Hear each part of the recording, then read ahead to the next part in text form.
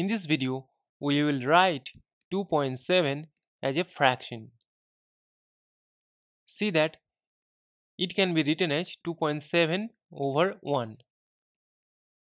Now to remove this decimal, we need to multiply 2.7 with 10 because there is only one digit after this decimal.